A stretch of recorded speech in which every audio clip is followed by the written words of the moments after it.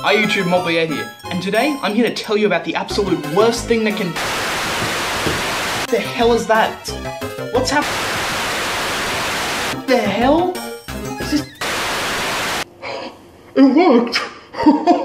I can't believe it worked! We're through, we're live! It's me, Cypher, with a 3 instead of an E. And I'm back today to bring you 4 more life hacks so you can hack your life just like I hack yours.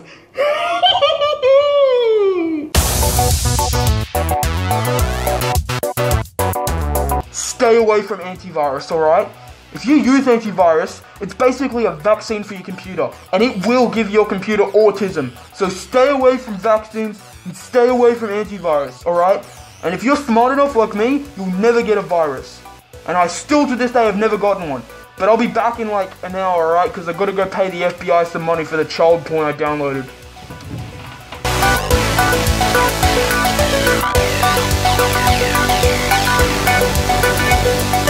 Now, let's propose a situation. Imagine that you get your phone in some rice accidentally. And now, your phone has rice all stuck to it. See?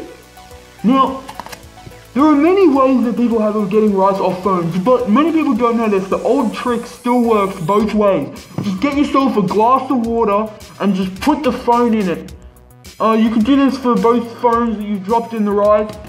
Just drop those in there and leave them there for about 19 to 20 hours. And when you come back, I guarantee there will not be a single grain of rice left on it.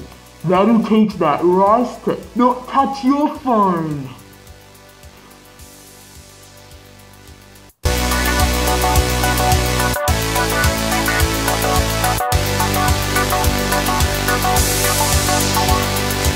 Now, I know a lot of you out there have your computer disk filled with many files and you don't have room for new stuff. But you can't just delete the old stuff because you need it all. No, don't buy external hard drives. It's a waste of money from big data to try and get you to pay for that crap. What you gotta do is compress all your files. Compress everything, videos, music, pictures, porn, do it all. Like this. And when you compress like this, you're going to be fine. I've reduced a 750 megabyte video file to just 100 kilobytes. And that's the power of computing.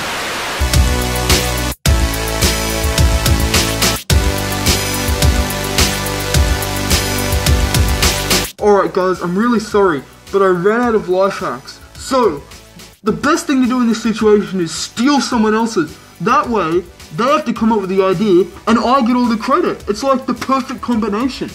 So just go through here, what do we got?